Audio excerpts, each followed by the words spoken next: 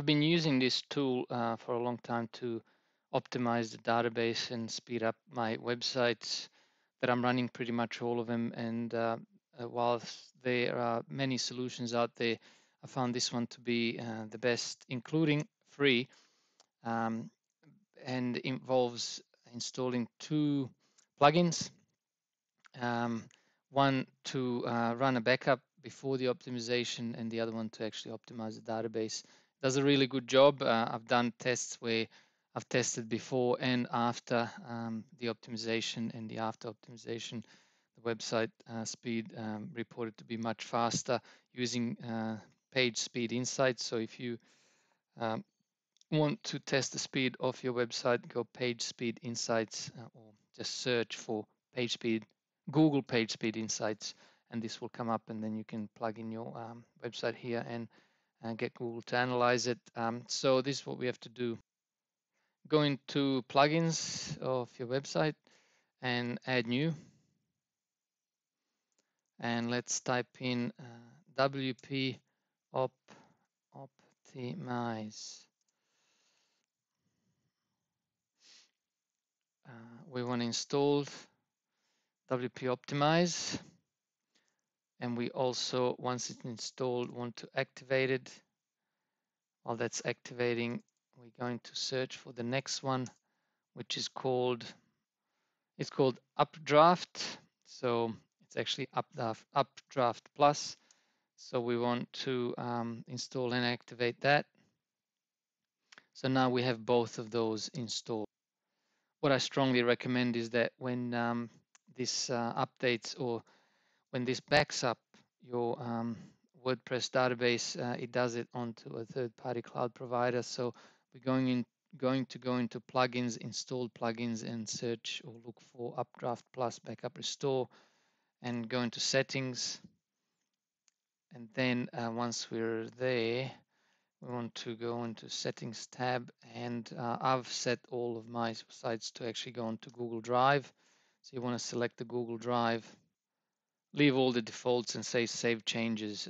It may ask you to authenticate with Google to make sure that you are the owner of that Google Drive that you've submitted. Once you've saved the changes, we then want to go into WP Optimize, click on Database. That will bring us to the database page, and we want to checkbox all of it. Really, I have never had any problems checking all of it. I think this plugin's being a bit careful, and it's not checking it all automatically for you. So if your website's very, very busy at the moment, you don't really want to do all of it, or you want to really do it when during quiet times, just in case. This is kind of a rule of thumb for IT, anything. You don't want to work on it when it's too busy. And the most important checkbox you want to put in here is take a backup with Updraft Plus before doing this. Once we've done this very important checkbox, we're going to say run all selected optimizations. All right, so the backup's running, the backup's being completed, and now the database is being optimized. It's starting to optimize database tables. It's probably going to give us a list of tables that it's currently working on. And then it will go on to do the rest of it. Clean all post revisions, clean all auto draft posts, clean all trashed posts, remove spam and trashed comments, remove unapproved comments, and etc. etc. As you can see now, optimizing table, WP links, WP options, and when it's all done, depending on the size of your website, it shouldn't take too long. Normally a few minutes, maybe up to 5 minutes all up. If it's a big website, maybe 10 minutes.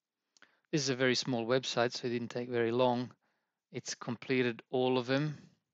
Now, if you want to check the speed of your website, once again, go into search for Google Page Speed Insights. It'll direct you to this website. You really want to be checking mobile speed, because that's what Google bases most websites on their mobile speed rather than desktop.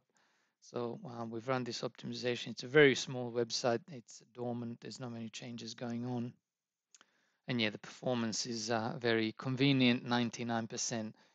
So that's very good. But again, this definitely is the solution to optimize your WordPress database. Hope it helps. Thank you.